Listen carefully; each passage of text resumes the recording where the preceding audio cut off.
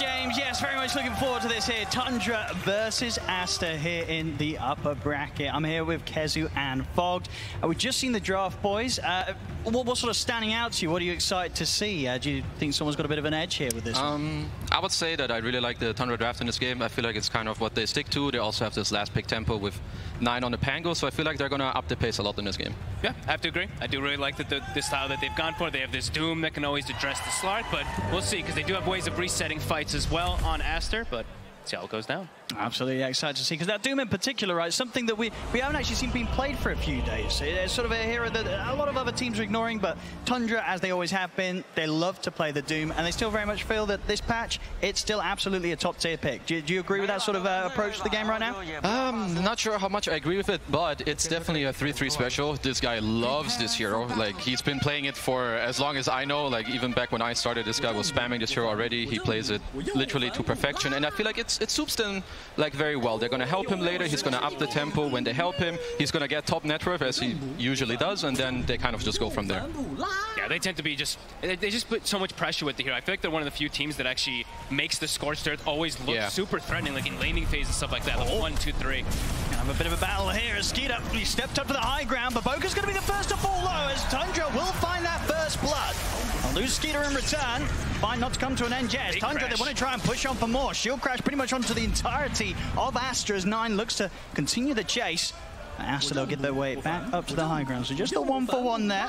Cool, and you already see that Aster, off of this, they have preparation. They already know what they're doing versus the Doom. You see this ward that they place here, blocking out the camp, making sure that you can also watch when they're going to start creep cutting too, because that's what Tundra does, but more so blocking the camp so you can limit perhaps for what that Doom is going to be able to find at some point when it's Devour. Yeah, it's definitely one of the more normal plays that you want to do against the Doom. You don't want him to get this mana burn creep. And also already, 3-3 will be there later, but he's already there now, top of the net worth. He did get the first blood, so good start for him. And we're seeing, sort of this start where they're all very much grouped up around the mid. Does this lead to the potential for anything a bit different in terms of lanes? Is anybody trying to dodge one another with the setup? Bit of a whiff spear there, but even if it did connect, Skeeter able to get up to the high ground in time. I mean, it looks like they're going to put this Razor mid as Ori is playing it. He should be okay in this matchup. I would definitely say it's a slightly Razor favorite in here. But, 9 on his Pango, he's going to get what he will. He can always get away from the Link. He's going to get his CS. But most importantly, I think, are later the runes and the rotations onto this Razor. He's very susceptible in this mid lane. Yeah, and I do like, that's really good block there. 9 actually getting a bit of an advantage at the start here, so he will be able to couple it. We did see the mid ward get taken out from Siamese Cat. At least they did get that D ward. And having a look at these side lanes, already up top. Trying to make a bit of a go for 33 there. Okay, so cool lane setups that they decided to do here. They put the CM bottom with the Mars to make sure that he's not, so that they can actually apply some pressure to the CK, because otherwise it would just be a CK free farming versus probably the 2 melee. So I do like this option. Yeah, we've seen this kind of with a few different melee offlaners, right? Just having the CM down here, playing aggressive, and this just sort of allows you to use the full potential of this hero, the Crystal Maiden, very early on to sort of the enemy's annoyance. I think it's very good for the bottom lane, first of all, but also, most importantly, I feel like Marcy can apply more pressure top against his Doom. It's usually the type of hero that he's very weak early on. Tundra are very good at using him aggressively with the Scorched Earth, as we have a nice little arrow without too much more connection. But to go back to the Doom, you want heroes that really pressure him in lane. You can jump him with the Marcy, pull him back, then the Slark comes in. So that is what Aster are looking for in this lane.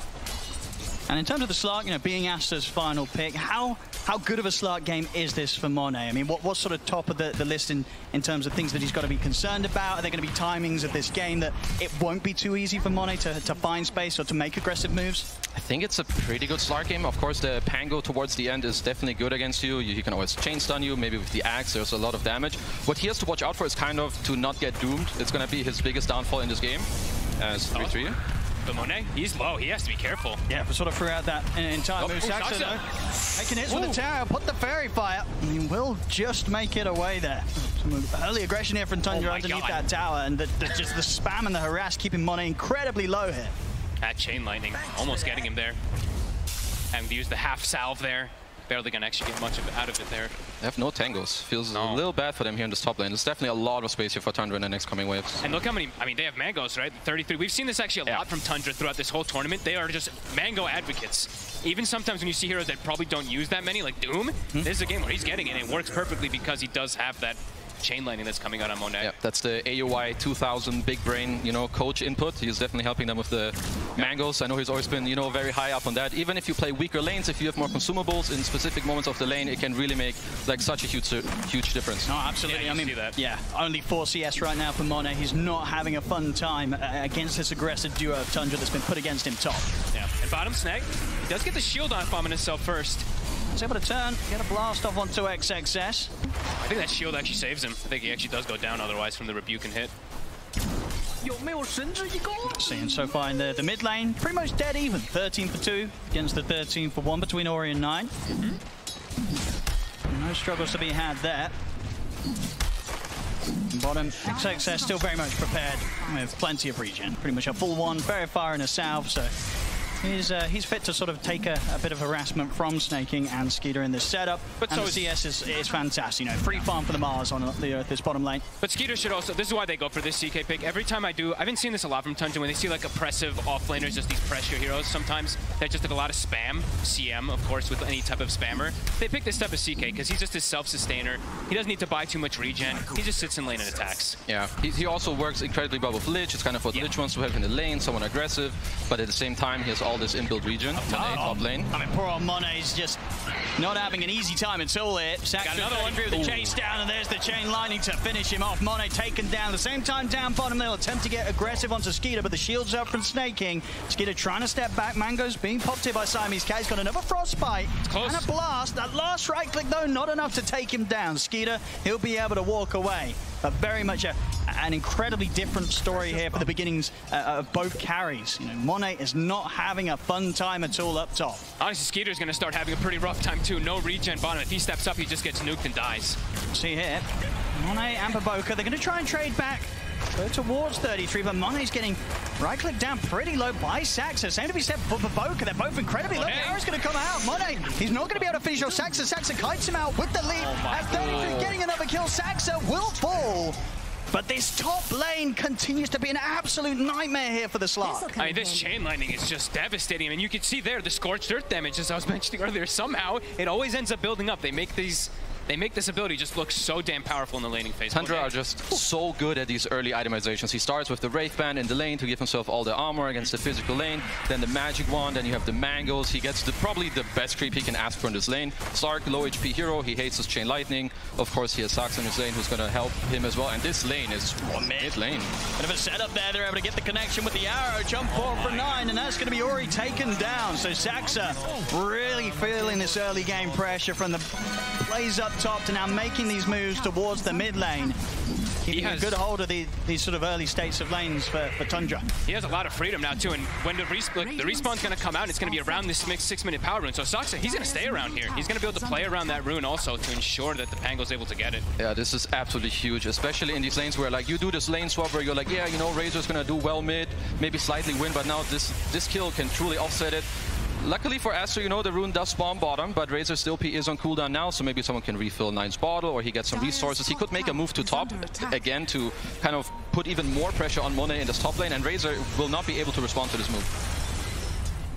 33 just arcane boots. Yeah, the spam's going to increase here. This man's not running out of mana anytime soon. It is going to be really nice with the Mirana because Saxa's having such a good game. He's level 5 already. So the Starstorm combo plus arcane boost plus the nuke, they're going to push Monet out of lane again immediately. See bottom. Definitely one of the better parts of the map for Aster so far. Yep. XXS top net worth.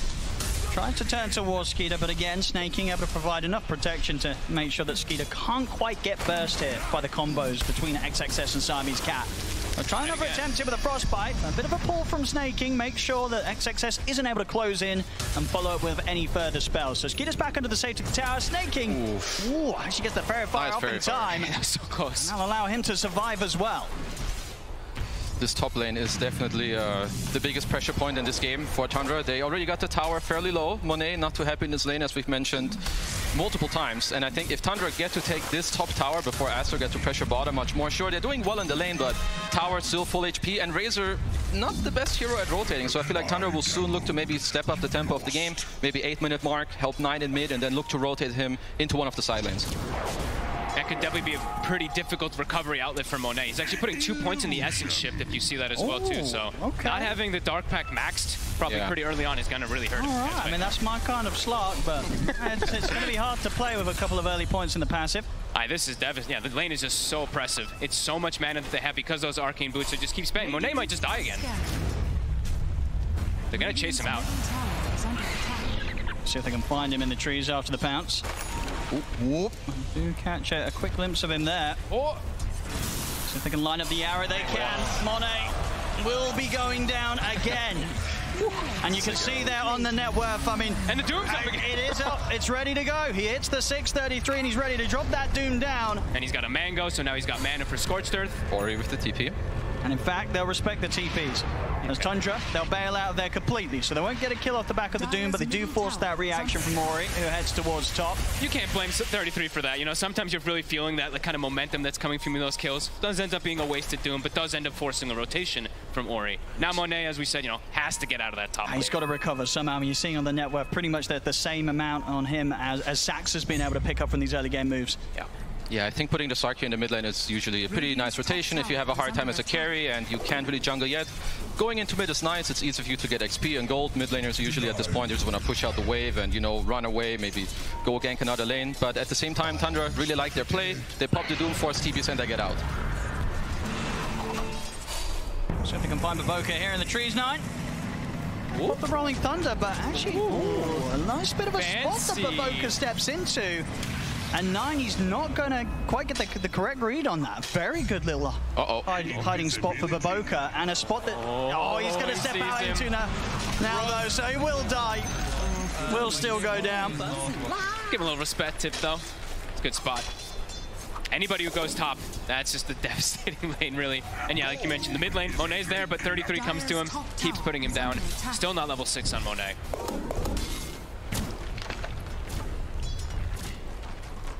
Let's see this top tier 1 tower. Unlikely to have anything done defensively by Aster for it. And Soxa with his early rotations also. Now he's level 7. Yeah. 3-10 minutes, and he's already got this like aggressive ward that he placed earlier, so he can make these rotations and look to pretty much kill most of the cores. That burst damage is nothing to laugh at. See Aster try and make the aggressive move here towards 9 and Saxa. He got a mid-shield crash. See if that's going to be enough to take him down. I think it should be 9. He's caught on the high ground. Aster able to kill off the Pango. The worst feeling for Pango when that happens. Bottom lane Skeeter. Ready to go with the ult. Turns quickly.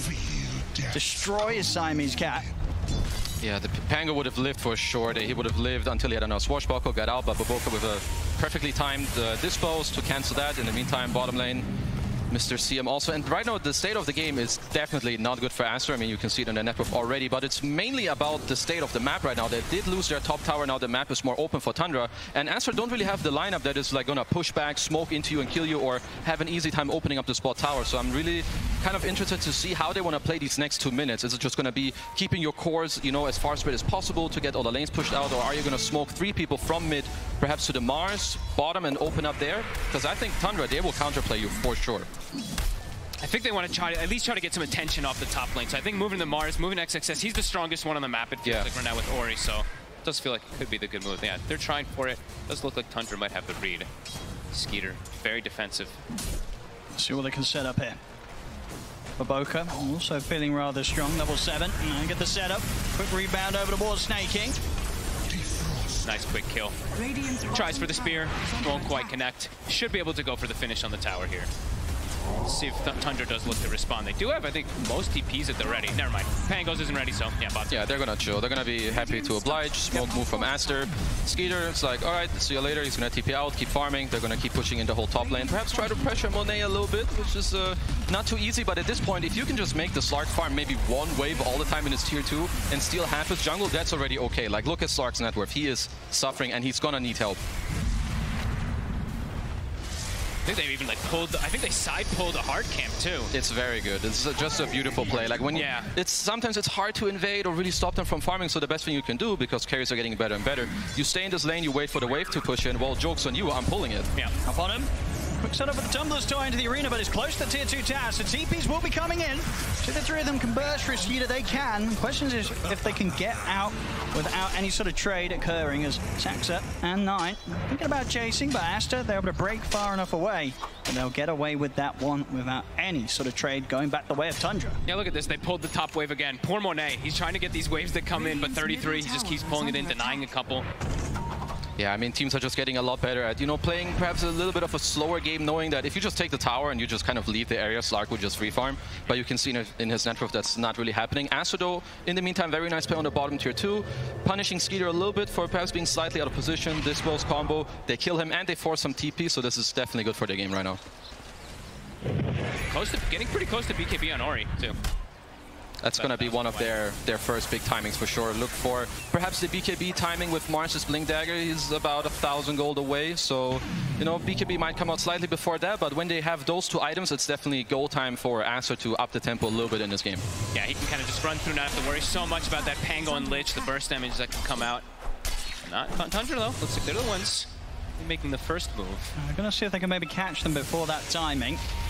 Oh, this would be a huge time for them to grab the Razor if they can, but Aster, defensively postured. Good positioning here from Siamese Cat. Just want to give any information. Make sure that Tundra can't freely step up to the high ground, but Boca also ready to back up Ori if any fight comes in his direction. And by the way, even though that looks like a Sentry Ward, everybody, that is an Observer Ward. That blue one next to the, the sneaky one that Tundra tends to do. That is an wait, no, it wasn't this time. Sorry about that. They got me in shitting. There was a couple of times we've seen them doing that this tournament. I was actually checking. It's this one on the left side. Sorry, the one that's just right next to it. There we go. I mean, if it debates us, it probably debates the players too. It really does. Naming the Sentry Ward, naming the Absorbed Sentry Ward. Boca, we'll see if the two of them got the damage with the ult for the CM and the controller to dispose. They certainly do. Good quick move there from Aster as 9 caught by surprise.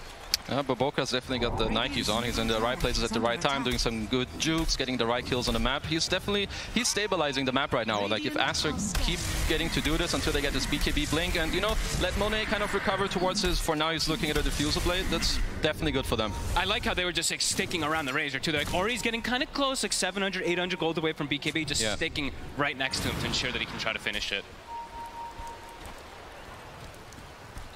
Very much closing that bit of a lead that Tundra did get towards the beginning. 8 to 7 here, 15 minutes in. That's the 1,000 gold difference between the teams. Still a long road to recovery for Monet.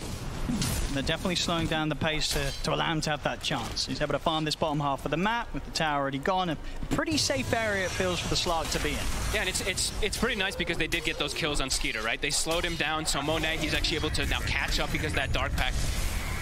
So he's actually, just pretty much tied his so all things looking good. Yeah, they're pretty much even networks. Like, Aster made a very nice recovery in this game. Like, if you consider that this was somewhat of a slow game where the Doom lineup is kind of bleeding in network, you're doing a good job definitely moving around the map. And now they've played the heroes in the right areas. Now Ori is going to have this BKB up, so I'm really looking forward to Aster just kind of looking for the lanes in a good position and then smoke it up. Yeah, he's the strongest hero on the map right now on that Razor. Yeah. When he runs into the fight. Only thing he has to have to watch out for is that Doom, of course, if it catches him pre-BKB. But it's not a Blink Dagger on the Doom. It is a BKB rush that's going to be coming out, so it shouldn't catch them off surprise. That Doom, I say. 33 himself very close to his own BKB. Diffusal been picked up by 9. Saxa trying to get that Vlad's done. Looks like both teams hitting a bit of a timing, but Aster, I would say, one that they probably want to play around a little bit harder. The Haste Rune, the BKB, the Blink Dagger. They're waiting for an opportunity, or pushing out this mid lane. The next 1-2 fights might be very scary for Tundra. Yeah, you do have the team fight with the Pango and 3-3's Doom. He's closing in on his BKB. He definitely wants that before this next fight breaks out. But if Aster hit their initiation, I'm not sure Tundra have a very good response unless, Snake King gets off a very good shield into Chain Frost. So if XXX's jump is good as bottom. Almost a bit of a leap over the spear, but Saxa, he'll still take the brunt of the attack here from Aster. They'll find him off the back of that movement. We'll see if they can sweep around for more. They do pop the ult here from Mori. He still has the Eye of Storm active. Actually, already in the mid for Boca. He gets the straight up catch onto Snaking. So a quick connection from Aster towards the mid. This should allow them to have a good shot at taking this tier 1 tower, or at least forcing some sort of reaction from Aster. I mean, but Boca's level 11, by the way. Just gonna be pointing that out as well. Level 10 on the Mars, but level 11 on the Marcy. So he's gonna be going for this transition. Oh, and that's top lane. Quick jump, they found 33. Big grab. They're in with the setup, and Ori, he'll be able to follow up with the damage. BKB popped as he's able to continue to stay on top of 33, take him down. 9 with the Rolling Thunder. He's not going to be able to stick around to look to take anyone out in return. He's going to opt for the TP out. Ooh, good attempt to maybe find him at the end of the Rolling Thunder with the spear, but the Rolling Thunder lasts too long, and 9 will manage to escape.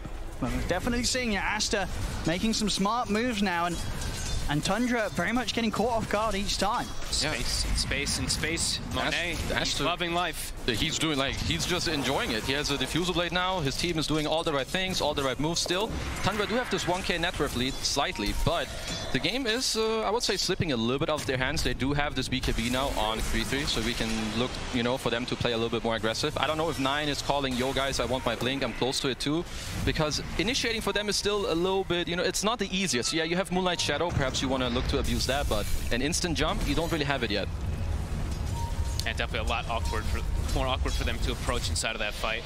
Skeeter also, now he does have Echo Saber. This could maybe also be that timing. It is going to be coinciding soon with that Blink Dagger of 9.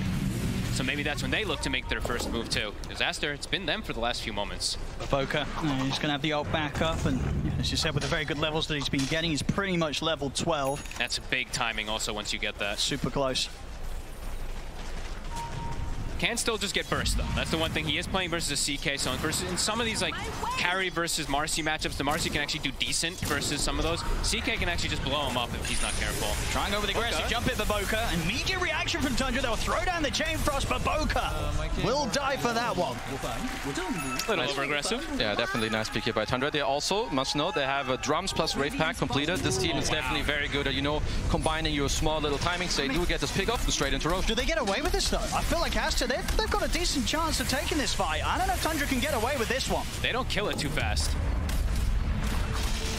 And there's the jump from... Ooh, a little off the mark with the spear. The 9 still able to get the Rolling Thunder off, and he's going to head straight over towards the race. But the BKB was off in time from Mori. It's about to we run past the Rolling Thunder. There's the Diffuser Blade slow indeed as the BKB comes. 9 is dropping. Continues to control it, but the Eye of the Storm hurts 9 badly. Now Monet's ready to turn up, jumps in with the pounds, takes down 9. XXS pushes Saxa off towards the side. Finally, Ori goes down, but Monet, he's still looking pretty strong. He's ready to chase over towards the Lich, take out another, now turns towards Skeeter. Skeeter's surrounded here by Aster. It's going to be a triple kill for Monet. Oh, he's back, baby.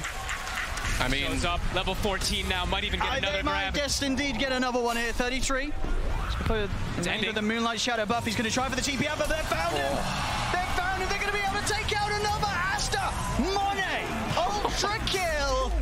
Well, this was the little old slut that was getting bullied in the laning stage, but look at him now. I mean, beautiful fight, really, from Aster. It's really quite a lot that Ori gets the BKB up as the Doom hits him, because it kind of makes Tundra over-chase and over-commit into this fight where they want to really kill this Razor, but then they're like, oh god, wait, Slark has turned up, and we've pushed so far into like a tier 2. Yeah. We'll see what happens here because of it. They get to drag so far into it. Like, when you have this Doom plus Pango lineup, you pretty much want to solidify and win the fight towards like the end of the roll, especially if you're dropping Doom and your BKB at the same time.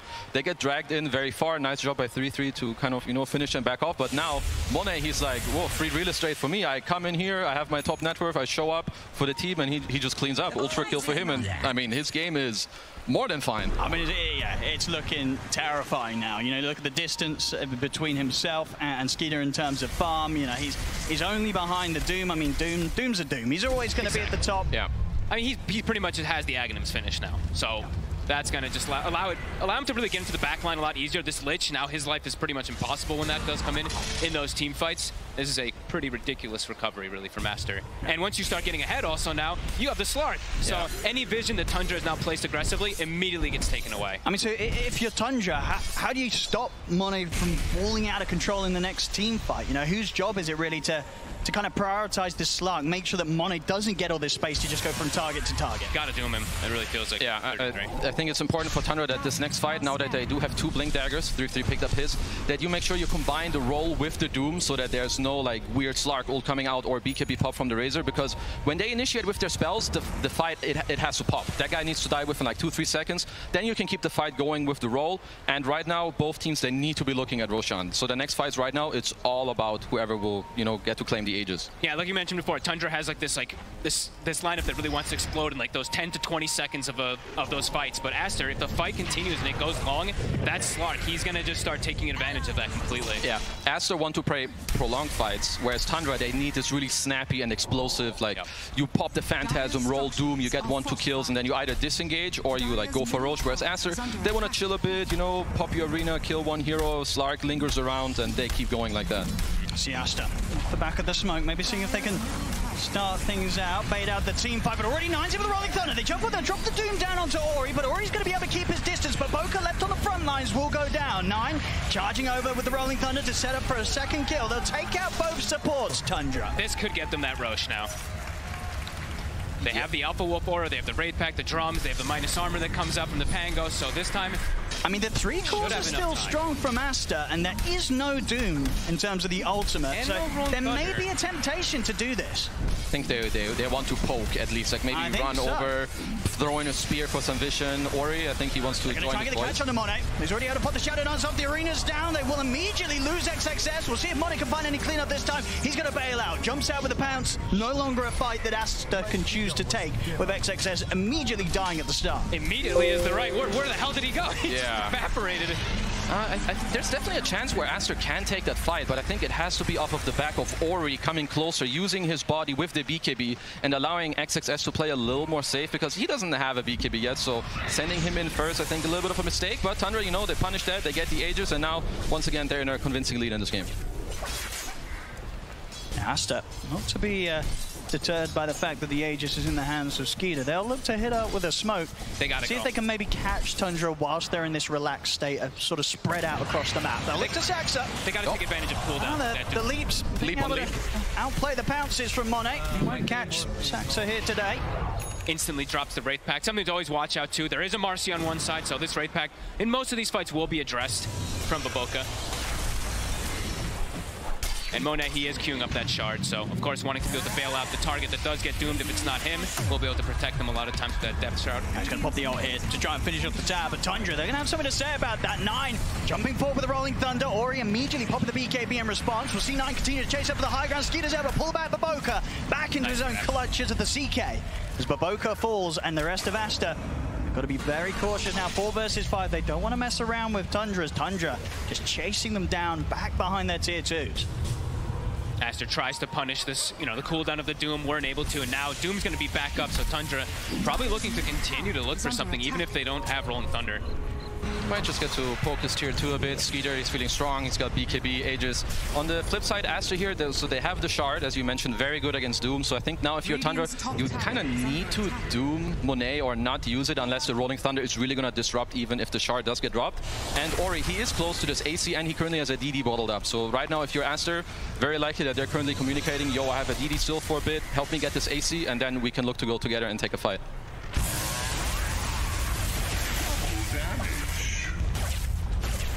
Let's see, top lane, Tundra. Huh, he's done this a lot on 33. Octarine is finished up already. Same build he did, I think, or at least that we saw from Saxa do, at least on the Doom, I think it was the other day. Yeah, so first of all, with the Arcane Boots in the lane, he gets to split it for the lens. It definitely makes it easier to drop your Dooms and stuff. And I think also with, you know, all the refresher nerves and BKB mana costs, I feel like the Octarine really comes in nicely with the higher cast range and, most importantly, the bonus armor. And most importantly, reduced cooldown on the minus. Yep, more money. More money here. How can I forget that one? Let's have a look. We want Shadow from Tundra. They really want to try and do something around the mid with this Aegis on Skeeter. Look how they're backpacking even the Wraith Pack Saxa. When they're doing this play and walking through mid, backpacking so it doesn't reveal. Some quick little plays. Very cute. Now, if you're Aster, are you just trying to avoid fights for the remainder of this 2 minutes of Aegis time?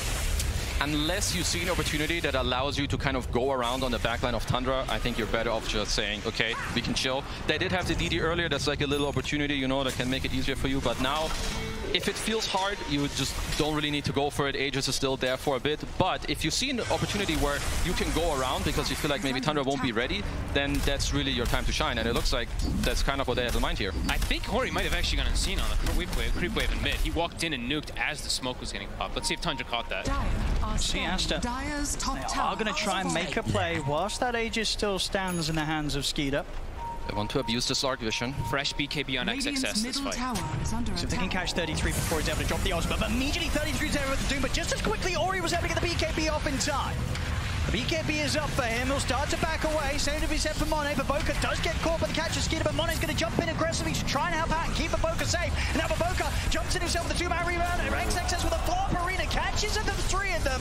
Baboka will be the first to fall, but they found one in return. They'll turn towards Skeeter, take him down the once. Frostbite control onto 9. Wow. Will allow XXS to get the double, and Aster, they can look to try and set up for Skeeter a second time round. He'll put the BKB, look for TP up. He's got 5 heroes beating into him. There's no escape for the CK as Aster will take the team fight. I mean, picture perfect the way they take this fight, right? They jump in, they show the Razor, they're like, doom me, please. Yeah. I mean, it's pretty much every single time, right? These reactions from Ori, I think he's got BKB every single time off that he's been doing pretty much. Pretty much. Seems like it. Yeah, and then you can just see the Slark shard, you know, these prolonged fights. If Aster get their BKBs off and they live through this roll and Doom as we've touched on multiple times now, the fights will look like this if Aster continue to play them as beautiful as they really have. Check it out here.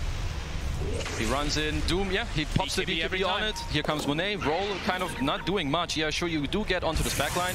And Baboka does end up dropping, but he bites back. It's close to their tier 2. Back in action. Monet, it can find more. It's really good synergy the way they did the fight, too. They all ran the same direction. Yeah. Sometimes you do see when it's like, oh, God, these type of panic plays going to happen. It's one person run one way, one person runs another. They all ran left together, which, I mean, was perfect, really, for them for that fight. And now another DD. Couple more items, I believe, also picked up. I think they did get a gem now on the Crystal Maiden as well, and I think Baboka's about to have BKB too after using his buyback. So more timings also for Aster. Even though it did feel like Tundra with that Aegis had a timing themselves, Aster has shown that they can clearly take any of these fights if they do approach it properly with that Razor walking. I like that. A bit of a farming ult here from Baboka. Yeah, I just want to speed up the pickup on the BKB. They might. They're punishing him. Kill him though. They'll see him in the mid, get him with the jump. So, a short-lived ultimate. But he's dead a while. To clean up that wave at least before he got ganked, you know. Sure. So, an efficient use there. I like it. 70 seconds, though, he's gone. Yeah, it's definitely that's gonna... the thing. He doesn't need to have his ult available if he's dead, you know. I'm gonna die mid. That's Might as well use the ult to farm. That's 100 gold. Smart man. These next fights for Tundra, it's very important for them. They are ahead in the game, but fights probably feel harder for them as they perhaps think they should. It's very important for them that they need to spot out this Monet Slark, which is not always the easiest task, right? Slippery hero, he knows if you do see him, because again, this roll plus Doom, their best target by far is this Slark, because he will be able to save his teammates, and that is not something you want to play into right now. See Aster walking in, even with the Baboka dead. Catch Tundra by surprise. Now, this is a moment that Tundra probably won't expect Aster to be bringing the fight towards them. We'll jump over towards Sax and leaping all over the place, but they will lock him down and take him out. And now this is the sweep to clear the vision also inside their jungle. They're starting to feel that there was pretty much, what, 3 wards actually, or 2 or 3 wards placed down, so we'll be able to get at least 1 or 2 of those. Yep, another one. Respawning. So even though that gold advantage has been there for Tundra, it feels like Aster has been able to take every single one of the fights if they do just continue to do these approaches. Yeah. It very much feels that the 4K gold, it's basically the Doom. It's the Doom. Yeah. It is the Doom effect right literally. now. Yeah. So in terms of sort of the actual tangible value of sort of items that are available for both teams, very much feels that we're pretty much on an even playing level right now.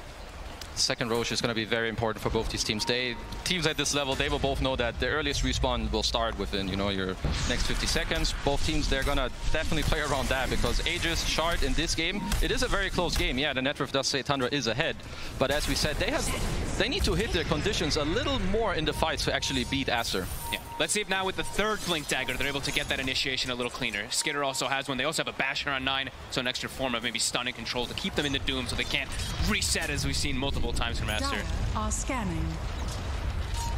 Dire's bottom tower is under attack. I'm very careful around this Bottom push here, Tundra. We're seeing if they were able to catch out anybody from Aster heading over to try and clear out the creep waves, but won't be the case. This tier 1 will be left alone defensively by Aster. Aster sticking together. Aster will always know that Phantasm on cooldown is being used to farm constantly. He showed them in mid. Yeah. XXX actually cleaned them up, so that is a little bit of an element that they always will know that Tundra doesn't have. Aster just don't really care about the spot tower. You don't want to get baited away. You just took back your jungle when the second roach is about to respawn. Instead, good job by them. They invade the enemy triangle. One thing I want to say about the Skeeter Blink Dagger, I think another way that I haven't touched on yet is that if you jump multiple targets at the same time, obviously Sar can't really save all of them, right? For sure. So maybe you can jump the Razor with the roll, but you jump Mars or whatever with the CK, and you, even though he saves one, he cannot save the other. So that could be another condition that Tundra are currently playing for. I almost want to see like one of the cores maybe carrying a dust then. Because if the fight's going to get so split up, you can't always depend on these supports to be able to cover versus the Glimmer Cape that's on the CM. So maybe one of them will have to sacrifice an item slot. I see that at 33. He's had the dust in his backpack, but he keeps swapping that between the Wraith Band. But always have to be careful if you do go for split up fights and don't have any detection. Coming up to that potential time for Roshan, just about a minute until they'll be back in play. Almost level 18, XXS, about to have level 3 ults. Buybacks and this Dire Outpost are going to be crucial in this next Roshan fights. Both teams, you need to like trade your BKBs for the Doom spells. If you do end up dying to Doom, you can buy back and take the second Aegis, and then that will really help you, play against each other. So both teams should be talking about this right now. Perhaps if Tundra want to take a fight, you need to smoke, take the Outpost first, and then fight so that Aster can just buy back and come back into it. Aster knows how important this next few moments are, really just positioned all in this area around the Roche, protecting that ward.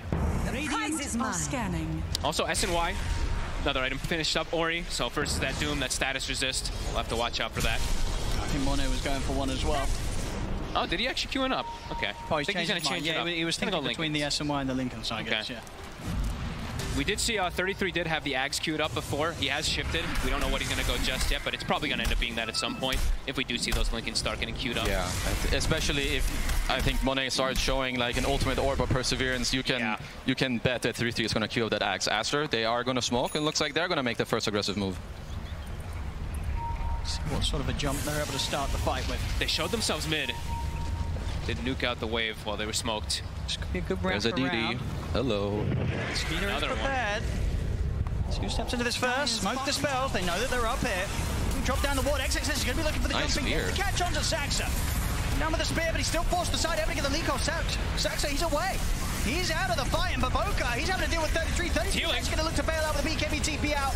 Will actually kill Baboka on the way out there. Back in action, Monet finishes off the kill onto Snake, and he'll come back in with a buyback. They've locked down Ori, though. He's in so much trouble there. Skeeter just doing incredible amounts of damage. The swashbuckle bash over towards Siamese Cat as well. Tundra, they'll take the team fight, and at a very important time as well. Roshan is up. They'll head straight into the pit. They didn't even use Doom.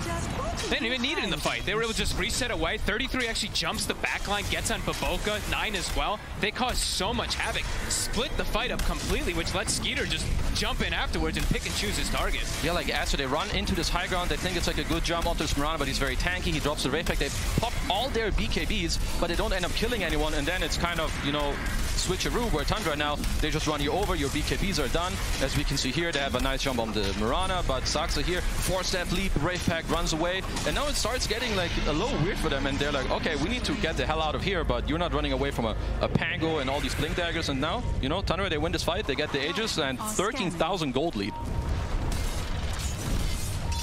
Just indeed, that was always going to be a tough fight for Aster to step into. Tundra having the favorable positioning, and indeed the way that they're able to sort of split it up. The supports of Tundra taking so much focus from Monet. Look at Skeeter, he was feeling that moment. He was finally able to jump into a fight as the CK and get He could do something and slay them. Huge injection of gold. Everybody kind of having a full item now finished up also.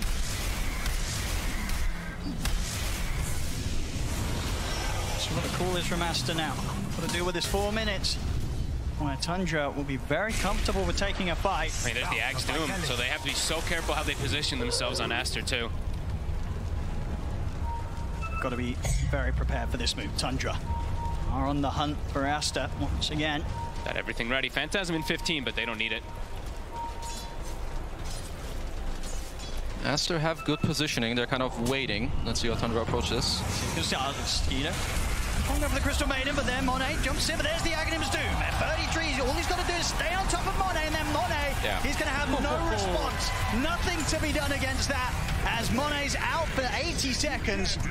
And the rest of Aster, they've got to run. Tundra, they're going to try with the chase. Arrow, not going to quite reach towards Ori. He's out of there. There we have indeed the power of the Aghanim's Doom. Not much that a poor old Slark can do about that one once 33's on top of it. And look at when the Slark respawns, and look at the Doom cooldown. It's actually back up before the Slark even respawns. So for Aster, this is starting to look really difficult. They have to try to find these angle of approaches that were working earlier, but Tundra are seeming to cover their bases a lot better. Yeah, you're not going to get to abuse this cooldown anymore, at least as long as one of your cores die, which I think is going to be the case in every fight coming up. So I think unless you look to get some 4 stabs, which Siamese Cat has queued up for now, these fights are not going to be that much easier for you. I believe that Aster might just wait out his Aegis, and then it's really crunch time to talk about how you want to approach these next fights. Yeah, I was about to say, 4 stabs or even the shard on the Marcy. Looks like he has queued it up, so that could be another option to maybe just toss somebody out of that Doom area. Yeah, definitely not going to be an easy one though. Tundra now having everyone's so much tankier now too. 9 has a full Shiva's Timeless Relic too. It's hard for them to really find a target to focus fire on Aster. Dire's bottom tower is under attack. AC done on Skeeter, the big items. Starting to roll in for Tundra. Starting to feel like maybe some damage issues also coming in for Aster. I mean, especially because, of course, one person's always going to get doomed every single time, but everyone on Tundra is starting to get pretty tanky. Halberd even on a Mirana. Yeah, like we had this earlier where we were like, yeah, Aster prefer long fights, but I feel like at this point now with all these items coming out, AC, Aura, you have Shivas on 9, you have Halberds, Wraith Pack, 4 stabs. I'm not even sure if Aster prefer these long fights anymore. I feel like it has shifted a bit where they now need to get a really solid initiation around a place where Tundra cannot buyback. And I'm pretty sure you need to kill these supports first because they're not going to burst through a CK even if they jump in first. So fights are not easy for Aster right now. Definitely need to look for them to clutch one of the next fights out of a smoke. Yeah. So how do you focus firing a hero when they're going to be frost shielded, taking 60% reduction? 4 staffed, boots the bearing, removed out of the fights too. It's, like you said, have to try to find some of these supports and take them out, but yeah, they're not fragile either.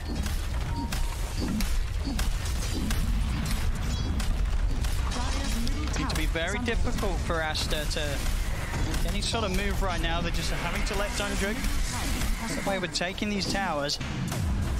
And the waves pushed in. And Maboka just continuing to use the ult to farm. Maybe this Hex on XXS that he's working towards is something that they want to perhaps abuse on one of the side lanes, perhaps get a pick-off, allow yourself to have more of the stun duration to perhaps burst through heroes. One of the other timings that perhaps that they have later. Ori has a blink now, so I think they want to have this quick initiation, have him follow up, and later in the game this refresher will come out. It's been a while since I've seen a refresher Razor. Of course, we all know that's very strong, and I just don't know if that's going to be enough for them. It's all going to be about this clutch jump from them. They just keep getting bigger. I mean, 33 is nearing critical mass. He's got the bots too. He's nearly running out of slots. I mean, this guy is nearly full slotted, that's for sure. And he's always going to be able to be at every fight because of those boots of travel too, right? So they could even look for these fights. The Moonlight Shadow as well. They're going to be able to sweep the map a lot easier and kind of just keep Aster trapped inside of the base. Scary moments. Yeah, I mean, what sort of is the next step for 33 of all this money? What is he going to upgrade the blink? Does he want to swallow the Aghanims, get something else in that slot? Probably upgrade his dagger. They already have a Shiva, so you don't really need to go for that. Perhaps upgrade your blink, then you just sell your Midas, you get a refresher, or eat your Aghs, get a refresher. Depends on how greedy he wants to be. You know, he might just eat his Aghs and get the refresher, keep the Midas, knowing him. Definitely possible. Keeps the bottom lane shoved, joins his team immediately, and they just continue to keep Aster trapped in the base. Gold lead is just continuing to grow and grow and grow. There's the Hex. As you said, this has got to be something that Aster are able to make a big play with around sort of the reveal. Head-on team fight just doesn't seem possible. I feel like now it's somehow you have to try to maybe look for pickoffs, but the way that Tundra is playing, they're only showing the Doom for a quick second on some lane, but everybody else is sticking together. Let's see what they can do with this item reveal of the Hex from XXS. I mean, who's sort of the ideal target? Are you just looking to get in and Hexa one of the supports, the easier kills, or do you just try for a core? I think if they're at all together on Tundra, you need to go on a sub. If they're split, yeah, then you can try for one of the cores, but if this is a clash like this where you don't know where the enemies are, you're definitely eyeing this Lich and Mirana first. Both teams smoked up on opposite sides of the map. Dire's middle tower. Mid's getting hit, so they know that something's up. Yeah, look at all the lanes from Tundra. Double siege wave bottom. We'll have to come back to the base now. Aster, smoke comes to an end. Not able to catch Tundra off guard as they wish to. Tundra might just look to go in with this bottom wave just a little bit. First, if somebody shows, they might just jump. Or he's showing. There's the jump, and they're going to be able to get the pull back into the stun. Mone's going to get him, able to drop down the shard there to ensure that Ori can have the chance to break away from that jump. Got the BKB there as well, though. Monet to try and save his Razor. Nice attempt there from Tundra. Just trying to take advantage of those double catapults being there. They did get 550 damage on the tower because of just that jump.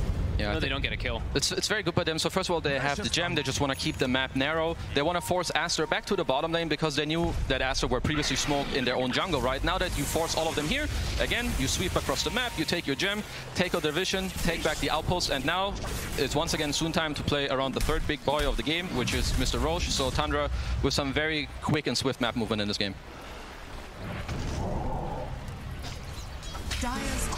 Chasing out. Do have a ward to play around. Only one that they do have right now. But the base continues to get sieged. They have to address those side lanes. It's so hard for them to step out this stage of the game, Aster.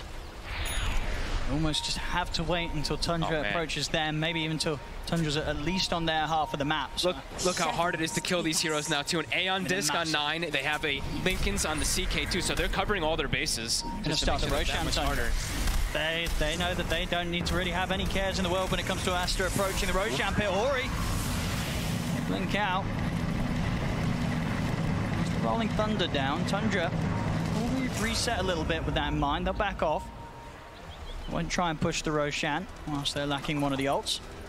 Well, they did get the rollout, so not too bad for them. But I still think for Aster, as we said, of course, they're far behind, so it's not easy. But buybacks are going to be the name of the game, I think, for them if they want to win this next fight. Try to bait out some spells, come in with the buybacks, get a clutch steal on the Aegis, and then kind of try to, you know, come back into this game. Because they're by no means out of it, but they need to hit all these next plays and timings. Yeah, that feels like it actually just has to be the solution. We've seen that a lot from teams in the past. Yeah, bait the Doom, like maybe just throw Ori's life away at some point, and then letting them buy back and jump into the fight afterwards and try to clean up. But have to be careful because soon, as you mentioned, 33, he did buy the overwhelming blink, but he's getting close to having that gold for that refresher as well. So could just have the 2 Dooms anyway. Get the 25 as well off this wave. And now it's a break as well, so. Oh boy. Yeah, this Doom is pretty strong, huh? And also, if he ever dies, if he does get, of course, right now, no, he has all the buyback money. So I think for them, for Tundra, it's important to not fight too close around this outpost because they should know that Aster's only win condition are buybacks with a TP back in. And 3-3, if he feels very strong, he can go in first. If he trades his life, he can buy back bots TP 2 on just one of his teammates and come back to the fight as well to try and nullify some of these plays from Aster. They can easily do this Roche like this, full HP, Skeeter, and 9. See if Aster want to take the risk. They have to scout it. It's just so dangerous, but at this stage, with the amount they are behind Aster, they've got to make a risky move. They want to have a chance of turning this game round. Playing into an Aegis Cheese and Ags at this deficit feels pretty much impossible. Looks like they really want to try to take the fight. I like what Tundra are doing. They just kind of stopped and wait. The Doom. 33's in. The AoE Doom's there. He's going to look to chase down Baboka. Baboka was able to get the BKB off, and they do manage to ensure that Monet can break away from 33. Still, though, they've lost the 2 other cores, XXS and Ori, and now Siamese Cat as well, short to follow. So they were trying their best to approach Tundra from some sort of surprising angle, but the wards were down, vision was set up, and Tundra once again able to get that jump in. a little bit of a silver lining there that they could get Monet out to safety, but 3 heroes still go down. Roshan still goes the way of Tundra. Aster, they fall further behind. They get the chain stun. The stun catches on the Razor. They get the arrow. I mean, even from then, anywhere before that, it looked like the fight was probably just going to be over. They spent their gold, too. He bought the full refresher before the fight on the Razor, so that was them going, all right, this is kind of our last chance of a fight. We can't actually win around these buybacks, and it doesn't actually work out at all. That is the push. DD Rune as well here for Skeeter to speed up the siege. What can they do about this Aster? Doesn't look like they've got a whole... They need to delay. Options left here. They're down 35,000 gold. Tundra onto the barracks, forcing out the fortification.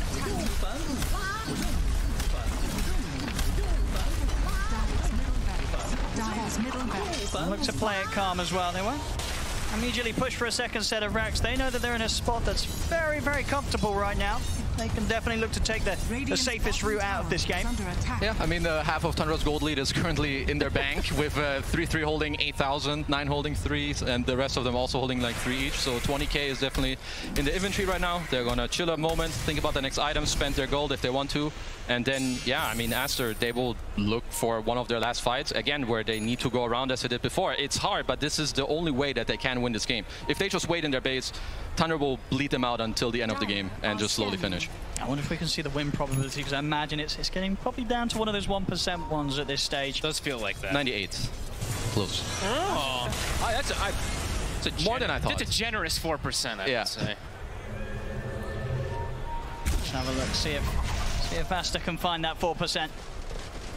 33 pretty much has the gold for that refresher plus buyback in a second. And they're already starting the siege.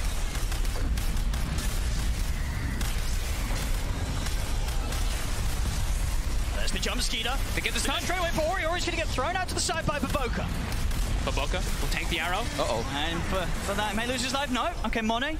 Would you say if the Depth Shroud ensures that Baboka will also be saved? Aster, they keep one another alive.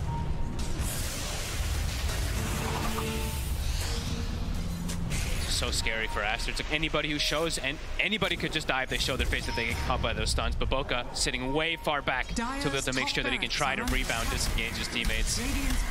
But they just still have to continue watching. Now, who do you jump? Who do you start the fight on if you're Aster? You really feel like you've run out of options at this stage. And there's that refresher finished up for 33. They're going to try. Spear back. For the jump, 33 will respond with the Axe AoE Doom in on top of XXS. That'll be the Mars going down. Has got buyback available. 33 moves over now towards Monet, but Monet was able to put the BKB in time. Keeps his distance. Chainfrost thrown out. Skeeter pops the Phantasm. Monet has to bounce back under the safety of his tier 4s as Ori will go down. No buyback available for him. The Axe Phantasm. Now just with the 4 members of Aster, is there anything they can do to slow this down? The tier 4's falling. 33 still has the refresher. Here it comes. He's able to catch Monet. Oh my goodness, he is actually able to jump out in time, but 33 Doom's back up in on top of XXS. GG is called as Tundra will take this game 1. Seemed like there was a small window where Aster was starting to bring things back together, but Tundra, they just played really patient. Yeah, I think like this mid-game timing really from them, Aster had to get kind of more done really in this timing with their BKBs where they were winning like 1 or 2 fights here and there, but Tundra, they just really, they held it together and then they just strike, like one fight won and the whole game crumbled from there. Yeah, he was having a pretty sad time, right? Tundra, they really had it out for him in the lanes. He was not having fun as the slot last game. Should be able to have a better time. But that being said, also Tundra is a team that we said that they're going to come with mangoes. We're going to click on their heroes. We're going to look how many mangoes are going to be set there to prep for that early aggression. So we shall see. It's definitely the type of lane where SF should be able to hold its ground for quite a while. I would say the first time it really swings is when you're either scared of Tundra coming to your lane or they really do show up at your lane and then the SF kind of has to rotate around. So I think the segmented 5 to 8 minute mark is very important. If you want the SF to hold the bottom area, Ori in the mid lane, he needs to be ready. But in order for him to be ready and be topped up with resources, maybe a rune, they need to help him as well around this, you know, timing of the game to then make it easier for him to help in the play after that. All right, well, let's find out how this one goes down. Game 2 here, ladies and gentlemen, between Aster and Tundra after what was a very impressive looking game one from Tundra in regards to the way they closed it up and just managed to get the game to a point where Aster seemed completely helpless, falling further and further behind in terms of gold and control. We'll get this game off quick to a very quick start already. Aster hitting out with the smoke.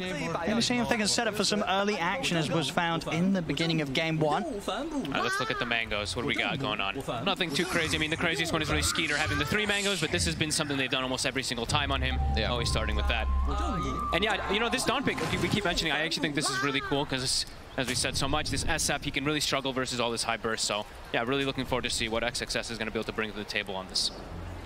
I've also seen a few different item builds on this hero, like perhaps it was Saberlight in the group stage who went for like some Wraith Pack build, which is very nice. Like you see a lot of these range carries come back into the meta. Yeah, they're all very good, but they all abuse Wraith Pack to like oblivion. The minus damage coming out, the lifesteal, the bonus damage for yourself. So I could definitely see like a shift of item build here for XXS, for him to just play around his cores and kind of match this aura building from 3-3 in this game. Yeah, we see Sacred was one of the ones that was also doing it a lot. Most of the games that he played it, Falcon Blade almost directly into that Wraith Pack so that he can join in and kind of prevent all that damage. So yeah, could be a cool one. Could be a lot of lifesteal that's coming out for this Shadow Fiend, right? Between the Marcy and if he does go for that build. So. Let's see if they want to try and take a risk around this bounty rune. Tommy's Cat and Ori, they were thinking about it, but 4 heroes around from Tundra. So Aster won't try and force anything there. See with the lane set up, so bottom lane, I mean, as I said, this is a million times better for Monet in comparison to what he had to deal with in game one's lane. Yeah, and he's got Baboka, he's got Marcy with the SF, this kind of one of the strongest safe lanes that you can position yourself with. So let's see how 33 and Sox are going to be able to do it this one. Are they going to, is this a lane, I always wonder, is this a lane where Tundra's going to straight up fight in it, or are they going to just pull randomly? Because Tundra is so difficult to predict when they're just going to go for these pulls and when they're just going to go for the battle in the lane. Yeah, so I think this is one of the harder lanes that they should be facing. You do have Soxa currently taking tree grab, perhaps he wants to get a couple of denies.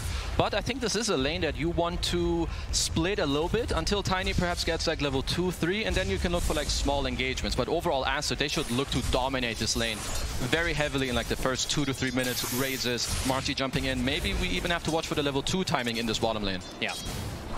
It is so crazy, really, that repositioning for Shadow Fiend, just allowing you to get pretty much triple raises every single time when you get that level 2 on Marcy. Has to dispose level 1, so maybe can go for it here. They're going to start stacking them up onto Saxer. He's going to opt for the TP out. And indeed, that will keep him safe. Not quite able to get the distance there to set up another raise, and even if so, probably wouldn't have been enough with the 3rd level 1-1. You see how much that slow is immediately. When he gets hit by the 2nd raise, you have to just go for the TP out. Smart play from Soxa.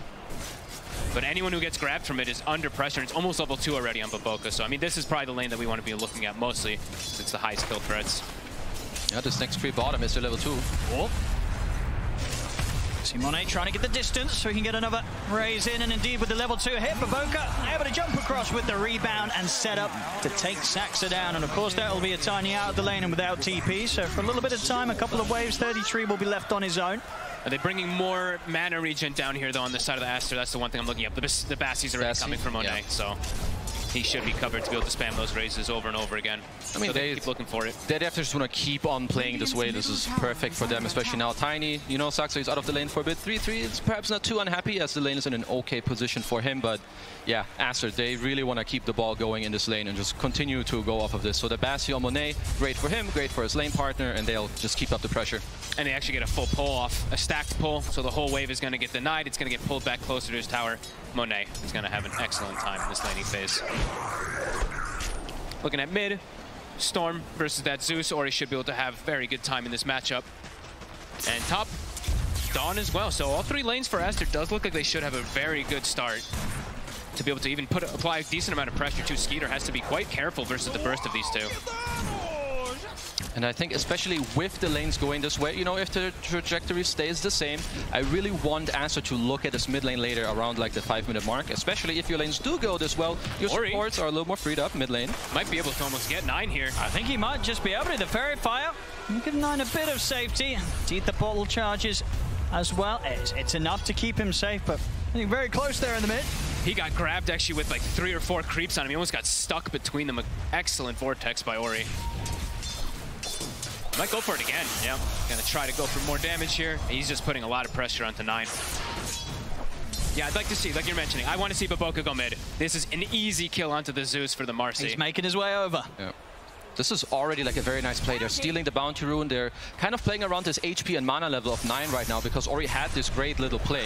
Oh, they're going to look to dive this for sure. Now with the rebound, Vortex pull back onto 9. A TP comes in for Saxter. It's a 2-man avalanche. Should be able to get some trade from this as Baboka will fall. Oh, he might be able to actually go for pushing Ori away from the rune as well, too. Let's see if Saxter does do that.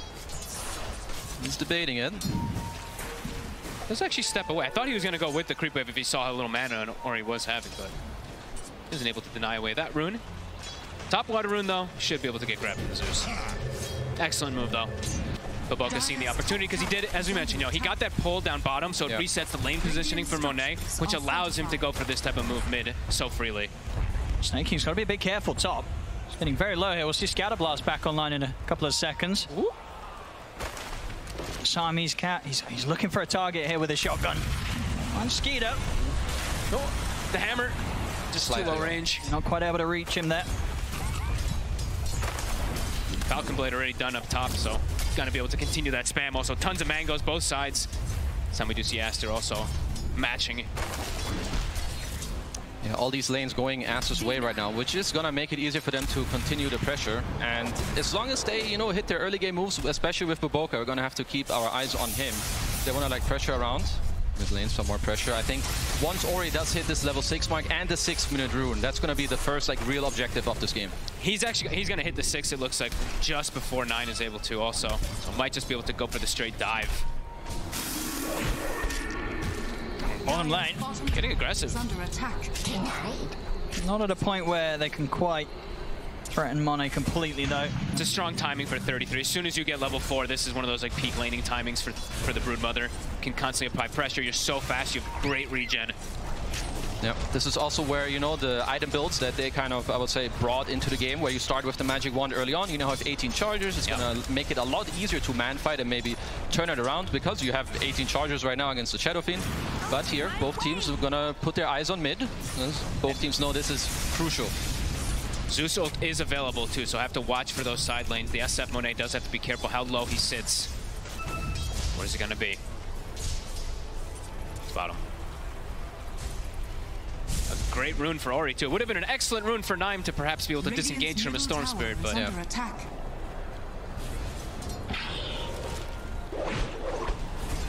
See bottom. Aster very much trying to set up in case 33 steps up too much. Monet hitting the level 5. I like this from XXS. He had the Falcon Blade done, and he's like, this is not enough mana. Buys the Soul Ring as well on the Dawnbreaker. Just continue to be able to slow down Skeeter's farm and just continue spamming out. I like it a lot. Yeah, like right now, if you can keep this, what they're doing, it's very good. Like if your Silence can stay on high HP, keep pressuring, then Zeus doesn't really have a play to use his ult aggressively, which is definitely what he wants. Whereas Aster, if XXS gets to stay in this lane, punish and pressure Skeeter until he gets his ulti, he can pressure the lane, but then also join his team and also go back top after. So I really like the fact that he's double downing on his mana region to keep the pressure up in his lane. We'll see it. The haste rune Ori. Looks to try and set up for the play on the 33, but a quick avalanche will stop Monet from being able to be in position to line up any raises. 33 easily able to step back underneath the tower. Saxa, he'll go for a TP out. They've got nothing to stop it. Tundra able to make sure that that rotation from Ori amounts to nothing. Ori wanted the bigger kill. He could have probably just gone and settled for the tiny with the initial jump, but he wants to go for the Brood.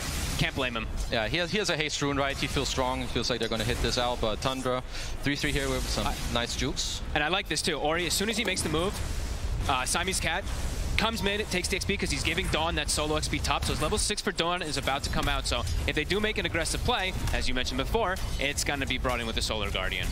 Yeah, I would really like them to execute this play on the mid lane, like with the Zeus or maybe the rune. Like if Zeus comes to contest this, yeah, you go, you kill that guy. If not, you get a free rune for Storm, and then once again Ori can look for what he wants to do as they're fishing a bit for XXS top. He's tanky. And we get the toss back over towards Skeeter. So TP's coming in return from Aster. See if they can save XXS. And oh, nice setup there. Baboka provides the lifesteal, and XXS with the Starbreaker pretty much heals right back up. And now he's ready to turn. Takes out Saxa. He's going to get back to safety, and at the same time, the 4 takes into the cookie. Aster will find 9 as well. Oh, this early game is really perfect for them. The lane setups, the way that they're moving and distributing the wealth to an experience. Even now, after that kill, a regen rune spawns bottom. Everything is going Aster's way this early game. Yeah, this is some very high-level Dota coming out from them. You know, just using the right amount of heroes in the perfect places. You only send your Marcy top, he sidekicks your Dawnbreaker, he turns it around, gets the Lysa in the meantime. Storm and Snapfire, they play together. That's all you need to kill the Zeus. And now they're waiting for 9 on this respawn right now. So I want to see how Tundra kind of help him get back around this area, because Aster, they have 3 heroes here with a Solar Guardian at the ready. Full mana Storm too. You can feel from Tundra as well. They're staying right away from this tier 1 tower, or at least being very careful in how they approach the defense. Their 2 side laners aren't really heroes that want to be like, hey, they're diving mid, let's just rotate like a Slark or a Bruden. That's not what they want to do whatsoever. Yeah. Bruden and Slark, very independent heroes that they want to stay in their side lanes as long as possible. So a great move from Aster to really kind of punish that they know those 2 heroes are just not going to make the rotation mid. And if they do, it's extremely awkward for Tundra. Yeah, I do like how Tundra are playing around this. It's currently like, this is something what I like to call a ticking time bomb. Yeah, you do have the Aster heroes in the mid lane, but as long as you do this kind of very calm, you don't lose heroes or your tower, this is allowing 3-3 to end up taking this bottom tower, because no one really wants to be here. I do think there's a world where you can put a hero here because you have the Dawn ult, but they're just deciding to, you know, more so play around the mid and top half, get the active runes and play around your Storm.